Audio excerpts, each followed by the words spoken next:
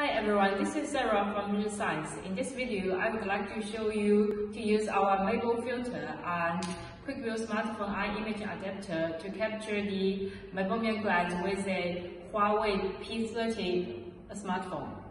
Well, first we open the phone camera and then we click here and select the filter. On the adapter and make sure the lenses are aligned. For Huawei P30, the main camera is the last one. And then we clip on the filter. And then we switch on the power and use the first illumination would be fine. Then we check the patient.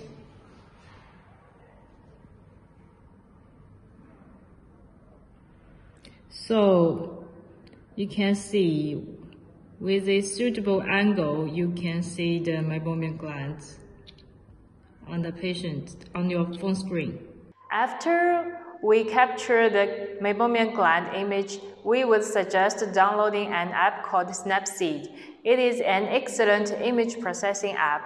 When we open this app and import the image we just captured, and we select pop or accentuate mode, we will see that the images are enhanced and the meibomian glands are more clear than the original image.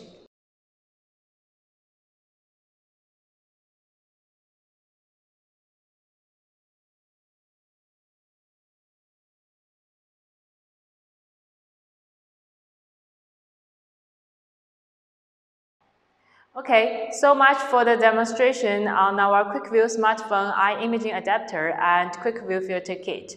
If you are interested in our products and would like to check more products, please visit our website www.visualscience.com. Thank you.